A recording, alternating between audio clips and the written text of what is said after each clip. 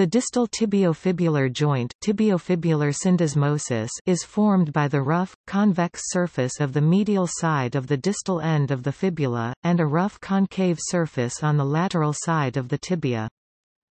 Below, to the extent of about 4 mm, these surfaces are smooth and covered with cartilage, which is continuous with that of the ankle joint.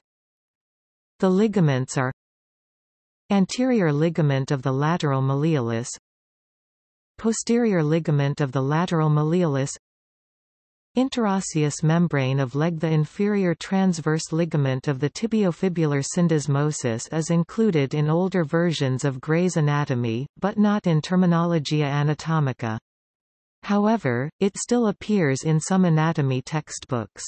It should not be confused with the superior tibiofibular joint, which is the only synovial tibiofibular joint, and is sometimes simply called the tibiofibular articulation.